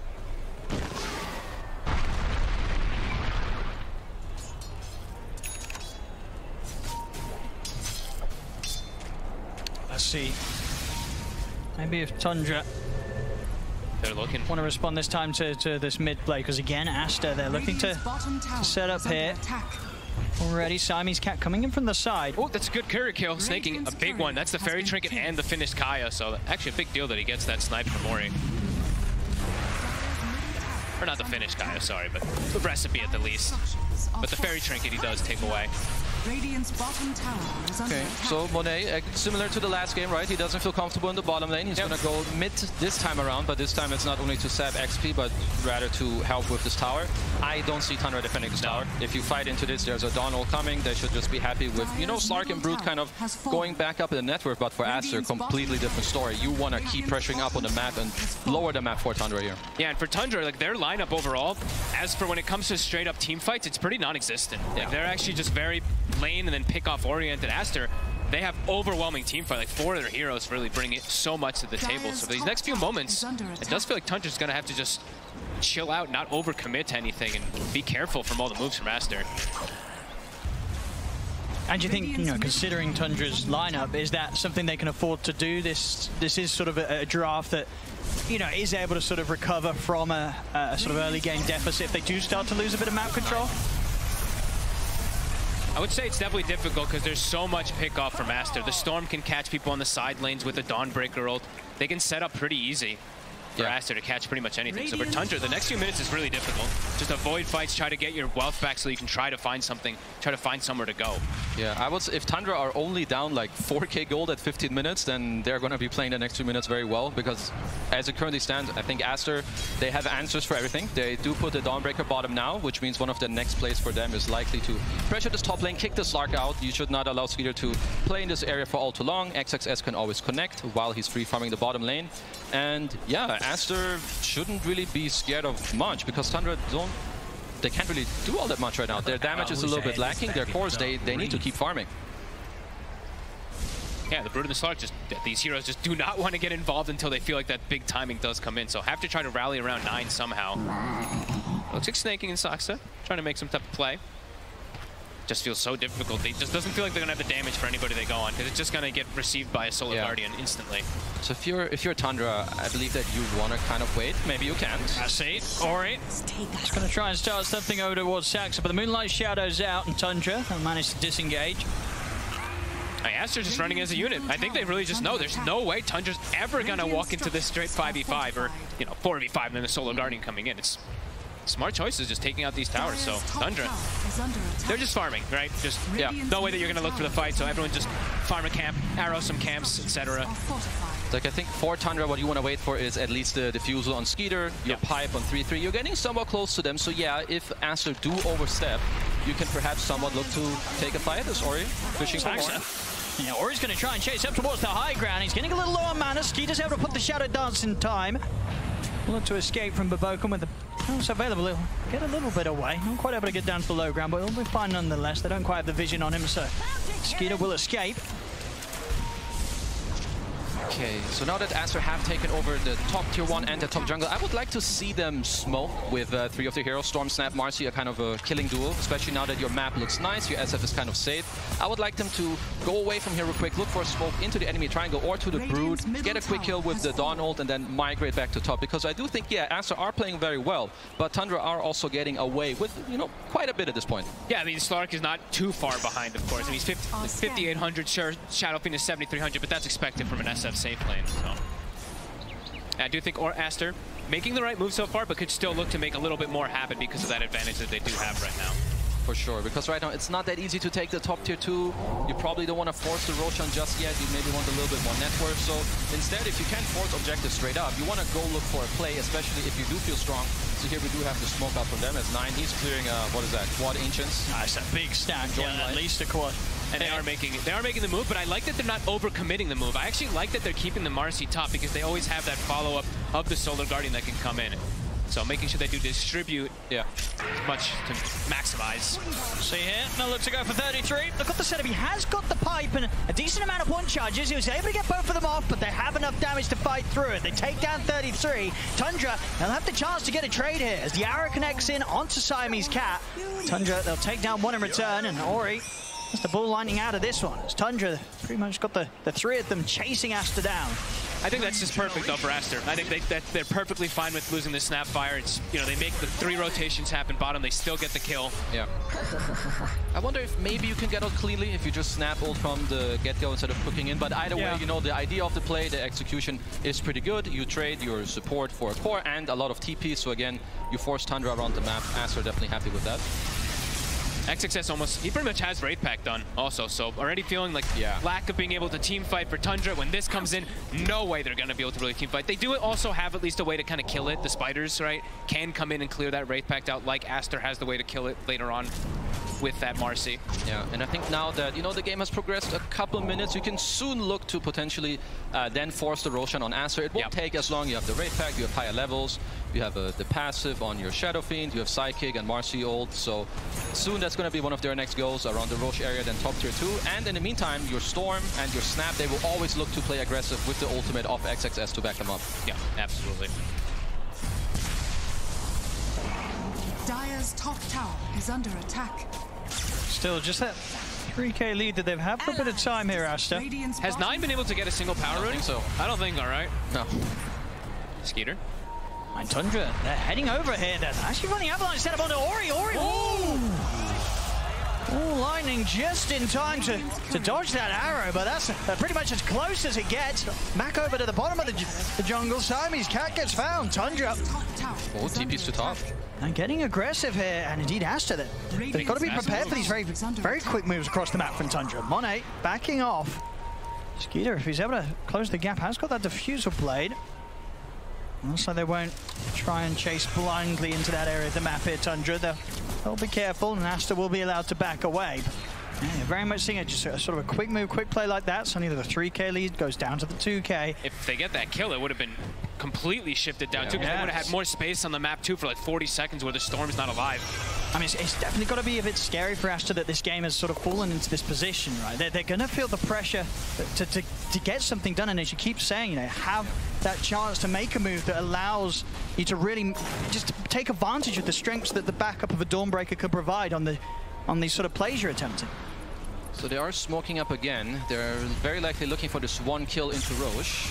Ori, he's going to look to go in. They'll get the grab onto 33. Coming over with the Solar Guardian, and the kiss is coming in as well. 33 falling low. They'll take him out with the Starbreaker. In fact, XXS able to get the 2-man stun off the back of that last swing of the hammer. Skeeter has to put the Shadow Dart to run, but Boca charges in and beats down Snaking. Aster, that's the sort of moves they're looking to make. Yeah, they're just forcing the fights, forcing Tundra to react to them and being like, okay, good luck. Bring on the fight to us. We know you can't take it. And now into that Roche. They've got that sustain coming in from the sidekick too. Tundra not going to be able to contest this one. No, there's just going to be 3 Aegis here for Monet. So again, you know, looking at the follow plays, you likely for them, they want to push out their lanes, but I don't want them to really slow down the game because you have this Aegis and run down the top lane as 5. I would like them, once they get close to their ults again, yeah, start pushing top with your Shadow Fiend, but once again, look for the smoke across the map and keep shutting down the map of Tundra. Don't, you know, split the map and go even when you're so much stronger than them. Shut down the map of Tundra. Yeah, they should just dominate the map. The Storm has DD again. I mean, literally every single, right? Yeah. Every single power rune, I'm pretty sure, has gone to the side of either Aster or Ori, except for one that I think I get denied from like snaking. So playing excellent across the map, but just want to see them keep applying that pressure. Don't give the space. Don't let Tundra try to breathe back into this game. And I do see that, you know, Ori and Siamese Cat constantly paired together, looking for some type of aggression. The DD inside that bottle. Tundra, though, they do have the blink now. Saksa, he's finished it. I'm going to try and see if they can take the Aegis out of the hands of Ori. Quick toss combo. That'll do it. As the Aegis gone, they have the tools to try and go for a second attempt at it. Lightning Bolt, but no further abilities available at that moment to lock him down. So Ori will manage to escape, but a very quick loss of the Aegis. That could have actually been another death if the Pounce was saved, actually. Skeeter actually using it after he'd already died. I mean, Tundra right now, they're making a lot of like very good small plays. Like we saw them earlier, get this 1-2 kills there. Skeeter instantly TP's top and then like cleans the jungle with his Shadow Dance. Even here now, like they're, even though they're behind and they know it's not so easy, they're always aware for like these little plays. And you know, they punish Ori here in the mid lane, quickly take out the Aegis, but now Aster, they're like, okay, you know, they showed all the heroes mid, let's go top, take this tier 2 and try to keep the ball rolling. Dire's top tower. Look at XXS. I mean, he knows how careful he has to be really on the map. So important. They're going to be hunting for him constantly, so always kind of sitting back, looking to clear some spiders, and he'll get all of them.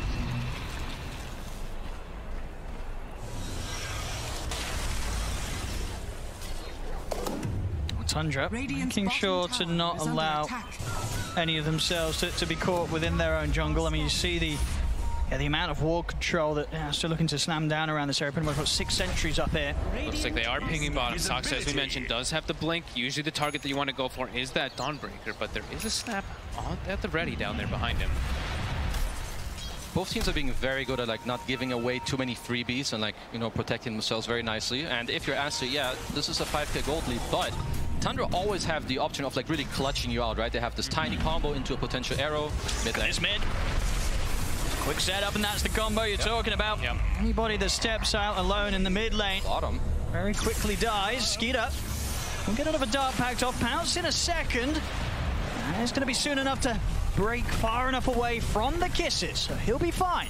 Okay, Tundra is forcing some mistakes from Aster here so far. I mean, Sax has the blink up. He's seeing if he can close in on this. Toss back. Close the gap onto XXS. Gets the toss back. Ori will jump over towards Saxa.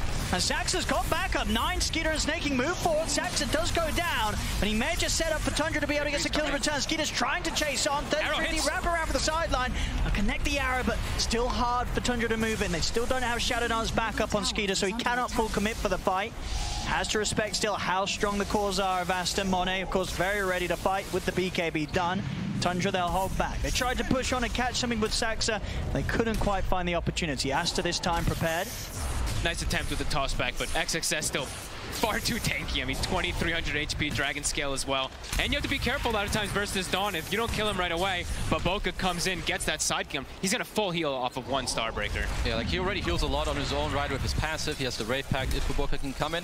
One thing for Aster, they need to be more careful around this middle lane. It's currently one of the more dangerous areas of the map, especially they're constantly pushing the side lanes on Tundra, so you force Aster to respond, and that's where Tundra really strike. 6k gold lead for Aster. Saxa a little bit away.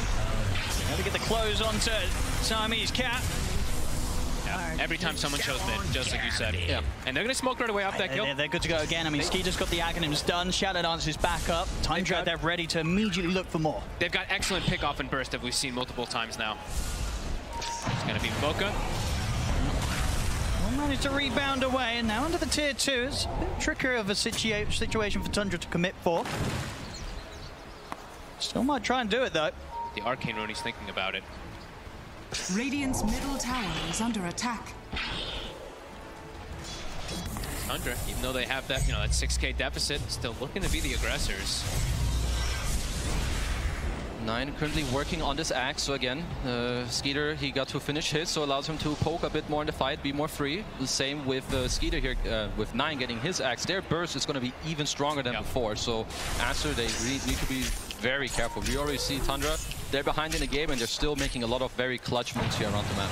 I like the itemization from Siamese Cat. I really like what he's doing here on the Snapfire. He's got Mech queuing up the pipe afterwards, just going for any type of extra healing that they can do to sustain through this burst. You know, they know that Monet, he has the BKB, so he is safe, but has to be able to get it off in most situations. See if they can burst through 33. Should be able to. And they're coming in with the Solar Guardian backup as well. The four of them having no trouble taking out the Spider alone. And now, the creep wave moving in on the mid. Maybe able to try and look for some pressure onto the tier 2. They've got this 40-second window where they don't have to worry about 33 putting any pressure on himself elsewhere. Baboka even pops the ult preemptively to be able to push this tower even faster. Drops in just a few seconds. Level 15 was hit on the Shadow Fiend right before this fight. 16, in fact. The tower's dropped in seconds. I mean, once again, Baboka having a pretty good game in this Marcy. It's gonna have a BKB again in like what, maybe 2 to 3 minutes time if he doesn't receive another death. This middle area for now. So and we definitely have seen these Marcys versus like the Zeus, right? If he gets on top of him, he's gonna be able to solo kill him in a lot of situations. And definitely has a lot of different elements to be able to jump onto him because he's got that long range rebound. He has the Storm who's gonna be jumping and finding him anyway. Silver Edge on Monet as well. Shadow Fiend. Massive. Indeed, having rather a different game this time round. Game 2 here compared to Game 1, Monet much more in his element and has been allowed to flourish as the SF this game. He's just been able to sit back and farm because of all the space he's gotten from his team. Tundra. For a move. Skeeter leading the way. The Thunder Gods Wrath to scout things out, immediately trying to get as far away from this potential movement as possible, Aster. There was a random static remnant from Ori that actually hit the Slark, so they know where they are. Still get the jump in onto Siamese Cat. Ori zipping back over towards him. He's thinking about trying to take something in return. He's going to jump over towards Saxa. They can burst through this. Baboka commits it as well with the ult, but Skeeter just turns with the pounce. Baboka's going to get taken down. Aster, they'll use the buyback on Siamese Cat. They want to try and take this fight, but it doesn't look easy to do. As Tundra still incredibly strong. Can Aster really try and turn a fight back into this? They're going to try. They go over the zip forward there. Combo down Skeeter. An immediate grab there from Ori as they take him pretty much down 100 to 0. He is out of Mariner though, and the arrow connects in return. He'll lose his life for that one, Ori. Tundra, they're looking to go back in. The BKB's popped from XXS. I mean, Saxon's going to have another jump probably in a second. They get the Nimbus drop down onto XXS. Jump over Saxon. Not quite able to find the toss back though. Still has Avalanche at the ready. It's now onto Siamese Cat. Tundra, they're still trying to push on and get some sort of connection onto the rest of Aster. They know that no Ori up and available for 30 seconds. They do have a lot of ways to just disengage and reset, as we see there from Tundra. 4-step on the Tiny, leaps, of course, from the Mirana, the jumps from the Zeus, the Brood being able to just skitter through the tree line. So definitely a bit difficult for Aster. And we did see also the Wraith Pact was dropped and actually hidden kind of in the tree line there from 33. So a little bit of that damage that maybe Aster thought they had initially was not quite there. Yeah, with this like pipe and Wraith Pact, right, we've talked about this all tournament with the damage mitigation. Tundra are definitely, they're playing in a way where they're forcing Aster to make some mistakes. This is not how Aster wants to take fights here. They clutch it out though with Skeeter, right? They do get to fully end up killing him, but for the coming fights, it's what Aster wants is to have this clear initiation with Storm and then drop all the spells like that. You don't want Tundra to run into you and it's like, oh, do I use my Dawn ult here? Do I need to BKB? You know, like this uncertainty. You want to make it very clear, and as for Tundra, they want to do this exact same thing again and make it uncertain for Aster of how to fight. They were even perhaps looking for Monet there for a second. They saw him on the high ground with that Ward Sentry. Just under a minute now until Roshan's back up, and both teams know it. They want to fight around this area. Jump off from Saxon, he's able to get the toss back onto Siamese Cat. They burst through the Snapfire. Ori jumps up to the high ground, but he's pretty low on the mana. Will opt to keep his distance for now, and XXS sort of left on the front. He's going to go for the TP out with the remainder of his BKB. The rest of Aster, though, they're getting chased out by 33. Skeeter closes the gap, pounces in onto Baboka. Tundra, they'll be able to take a second kill. They're playing the fight so well. These tossbacks, these ways to reposition, and then, as you said, they all have a different way to disengage. And then the Wraith Pact gets put down. Aster tries to commit into it, and they're like, oh my god, wait a minute, we have no mana left on Storm. We have to full TP out and disengage. Tundra, somehow, even though they're at, what, a 6K deficit, have now brought it down to 2. They're making it happen. They're using their heroes so well. It's really beautiful to watch. You have Slark in the front, giving all this night vision. You have Saxa. He goes in, gets the toss back, avalanche, 4-stabs himself back out. And now, if you're Monet on this Aster, you don't want to run into a fight for 5 seconds. Skeeter grab onto Skeeter, but Skeeter was able to get the dart packed off in time. Into the Shadow Dance pounce as well. He breaks away from the combo. They try to catch him off guard with. That's 2 massive ults on cooldown. I think that's maybe even the first Requiem that I saw of the game when he's level 18 and the Solar Guardian. So Tundra. Skeeter's back up into this area. They're going to try and make a play here. They get the toss back on towards the storm. He's locked down underneath the pounce. Thori's out. I mean, Tundra just have completely claimed the lead of this game. And second Roche is up. It's going to be the next objective in the game. They do have some stacks on Skeeter. I mean, Monet stepping up there. For more. It's actually Skeeter. They're already waiting. Monet has to put the BKB and run. But now it's a BKB also to disengage. I mean, Tundra is just forcing so much out of Aster. Roche does respawn, and I think some fighters will probably go scout that out in a second there for Tundra. I mean, this has got to be scary for Aster, right? They've got to be feeling right now how they're sort of losing control of the game. That the lead they had early on, it was definitely something they would have felt that was under their control. And now at this point, the last few moves, Tundra outplaying them. I mean, Aster, how do they sort of turn this one back around? They're losing control of the game. Tundra's going to be able to get this Roshan and Aegis, and Aster just not in any sort of position at all to contest this. Yeah, they just cannot stop this Roche. They need, you have this top net worth SF, you need to set him up for success. I feel like currently you are not doing that. Tundra, they're styling on you. They get a clutch kill, they disengage, and they keep following you. Like, look at all the spells, double pounce, double 4-step. Your first initiation needs to come out from your side on Aster.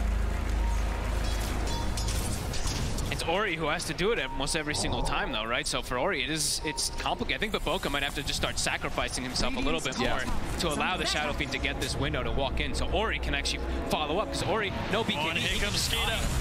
Same area that he's ready to just charge straight into to start a fight against Aster. We'll see Ori zip over towards the Mirana, able to pull back Snaking, take him down. BKB pop from Baboka. He commits to bring down the Nimbus. Can they really keep this fight going, Aster? There's a pounce to the side, Skeeter.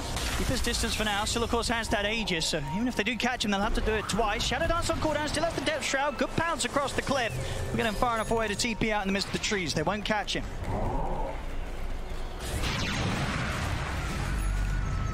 They're not getting anything big, Aster.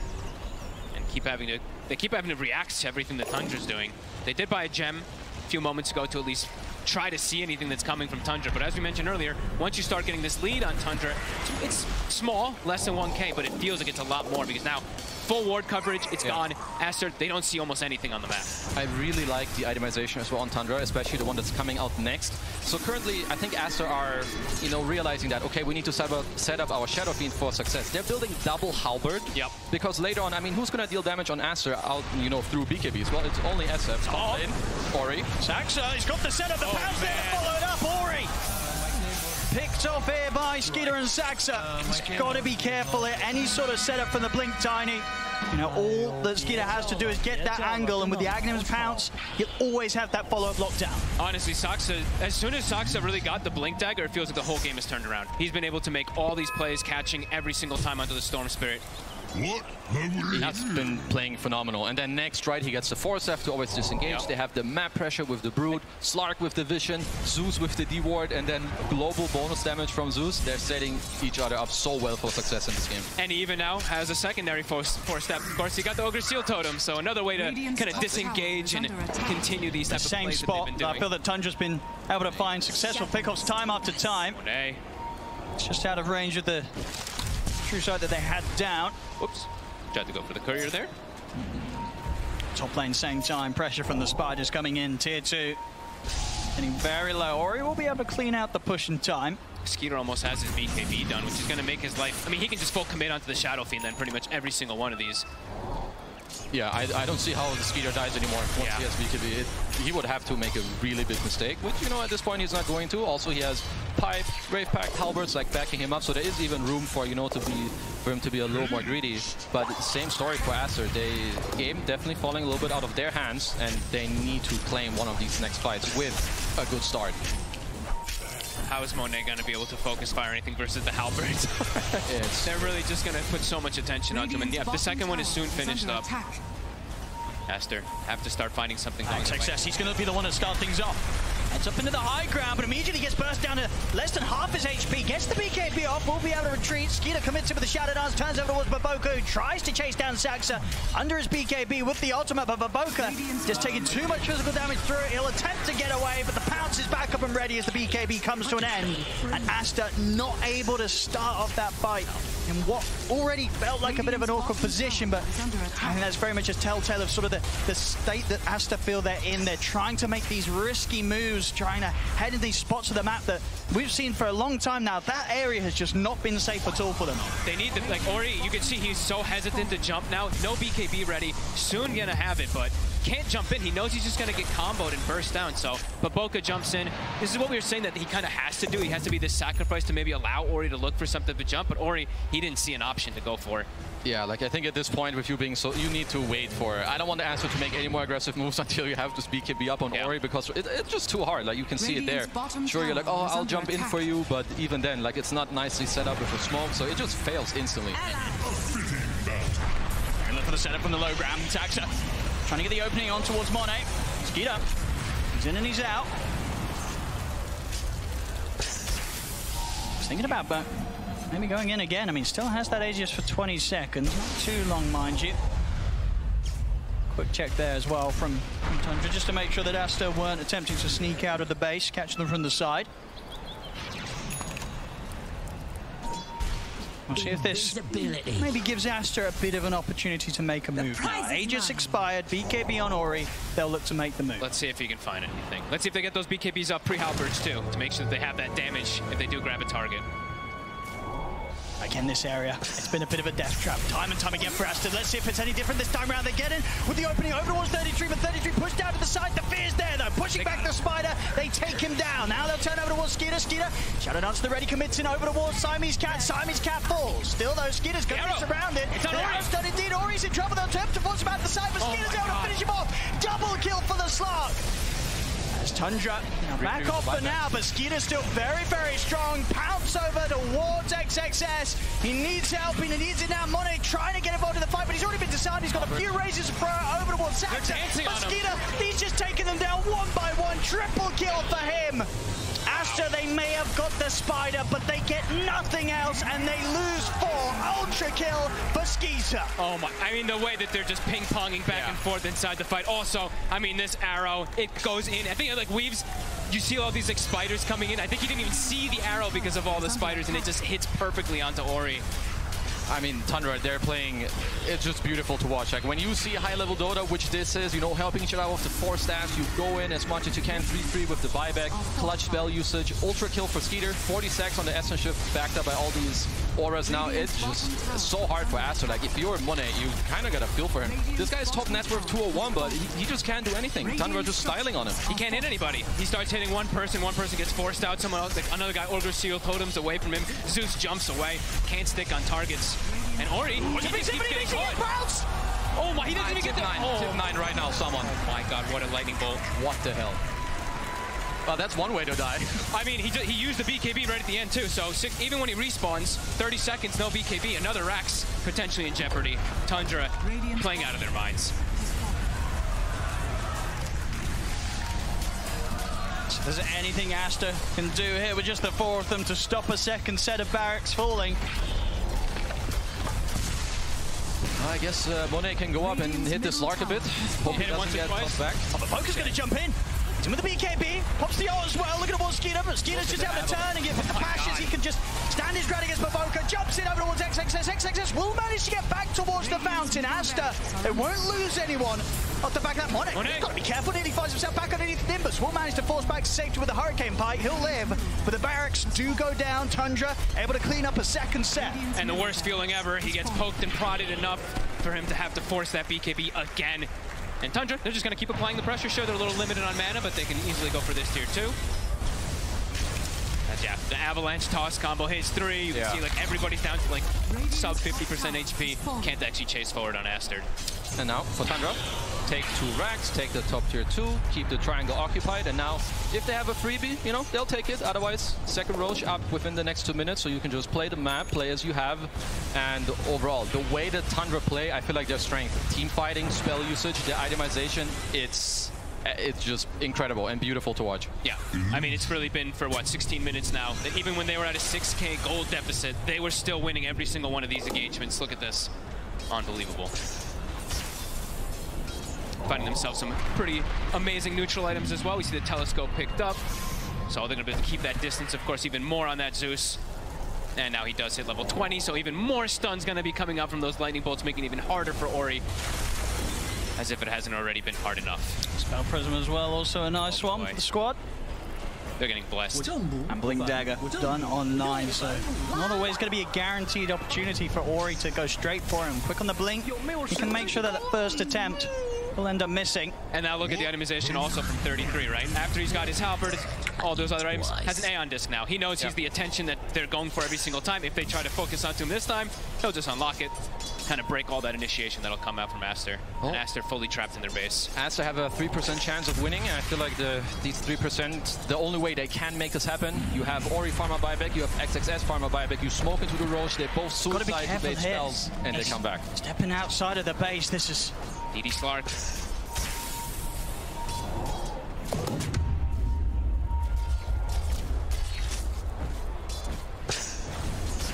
Tundra also have the luxury of considering Roshan. Will be up very, very shortly. Yep, they've got the spiders scouting in there the whole time. And then just keeping Aster constricted in the base. An MKB, I mean, like we said, Monet, he still continues to be very farm. He just cannot stick on targets. I just think it's too hard for him. Like, if I had to give the specialty of Tundra, I feel like they're the best team at not hard committing into a fight. It's constant soft commit, helping each other out, baiting a BKB here, baiting an ult there, force Sev out, then go back in. They're so good at playing these long fights. And I think Aster, it might be hard to contest this Roche, but I don't see how you get back into this game if you don't. Full Scotty now for the Slark. Look at this lane ward. See everyone. Boca's just gone. And maybe more Saxa. He's ever getting the connection onto towards Monet. Monet gets the BKB off. He's trying to run, but Skinner's chasing him down. Monet's out of the game. So's XXS. Neither with buyback. The two supports done as well. They've got buybacks themselves, but it's a dieback from the Boca. GG is called. Tundra will take game 2, and with that, the series, it's theirs 2-0. They'll be moving up to the upper bracket finals to face Team Secret. I mean, what a masterclass, really. 6K deficit. They didn't seem to be phased by it whatsoever. Win every single engagement afterwards when they get the tiny blink dagger. Yeah, Tundra, they're really on another level of stuff, and they're really displaying the understanding of really how to, I mean, we've seen it now a couple times, of course, on main stage, but how to really brutalize Shadow Fiend. Monet almost had a free game for the whole time and wasn't able to do much of anything with it.